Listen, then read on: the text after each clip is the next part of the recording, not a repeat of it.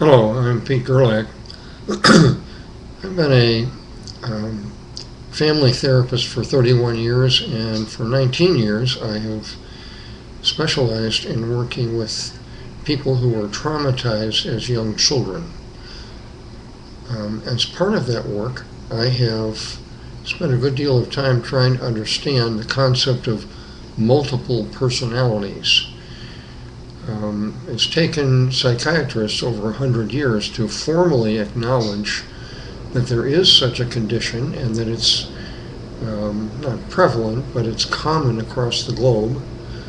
It used to be called MPD, multiple personality disorder, and about 1995 or so, psychiatrists officially changed that diagnosis to dissociative identity disorder. Dissociative describes losing touch, dissociation, which means loosely losing touch with reality. So people who have DID, dissociative identity disorder, quote, lose touch with reality, which means over time they exhibit markedly different personalities in the same body. This has been now recorded on videotape and audio tape, and it proves that people in the same body can have harsh personalities, friendly personalities, very different personas and psyches, to use the pop psych phrases. They can have different allergies and even different eyeglass prescriptions when different personalities, quote, take them over. The conventional view over the last 50 years or so has been, starting in the psychiatric community and filtering out through the media to the rest of us, that people who have, quote, multiple personalities are crazy. They are mentally ill. What I have come to believe as a student of the dissociation and this common experience is this does not merit the label of disease or mental illness. We all are fragmented personalities from a little to a lot. The people that get the most media attention, like the famous media subject of Sybil, the ones who are most fragmented get all the press. The rest of us who are a little bit fragmented just think fragmenting is normal. What does personality fragmenting mean?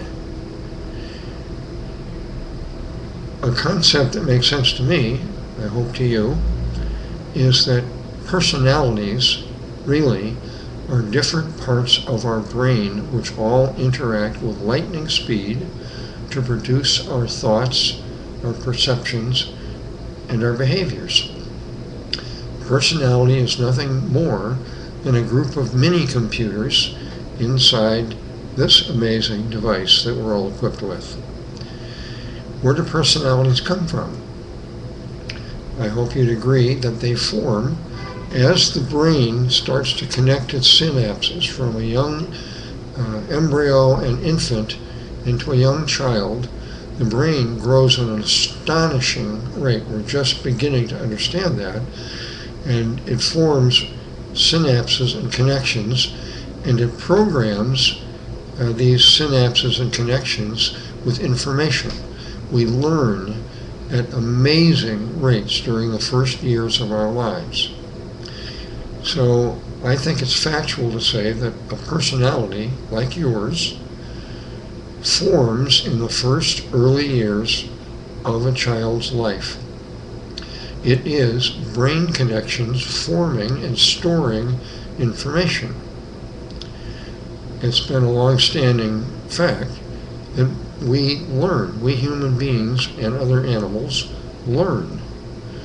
When we experience things in our environment, we change our thoughts, our behaviors, and our perceptions. We can reprogram regions of our brain. What that implies is we can, within limits, change our personality.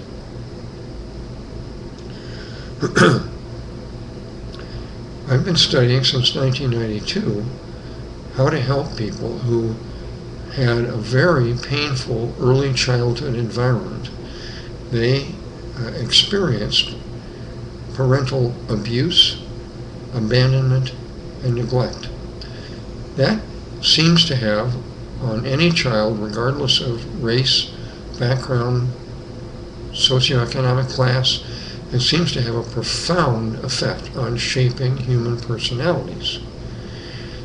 One way of looking at that is being traumatized as a very young child creates significant personality fragmenting, brain development, and causes the formation of what can be loosely called a false self.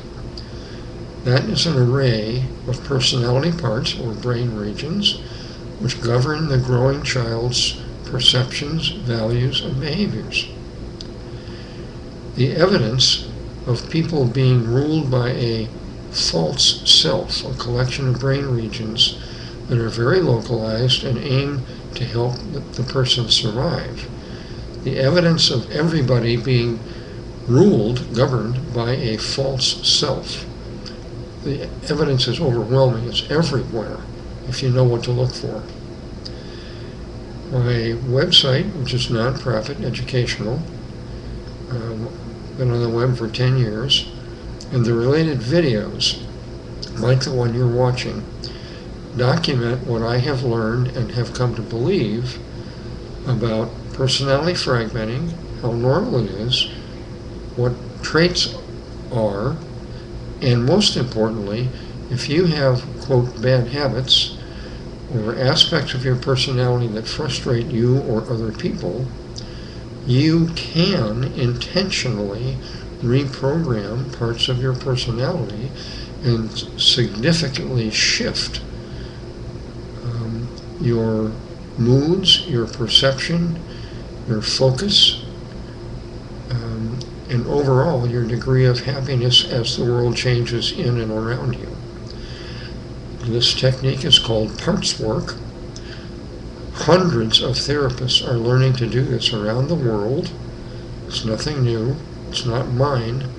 I learned it from psychologists in Chicago who've been evolving inner family systems therapy for 10 years. That was 19 years ago. I hope if you're interested in shifting aspects of your personality, I hope you will invest a few hours studying either lesson 1 in my nonprofit website or the related videos in my channel, like this one. If you have any questions about this, please feel free to contact me by email or in person. I hope you find this thought-provoking and maybe affirming. We all are mentally split to some degree. It's normal, not mentally ill.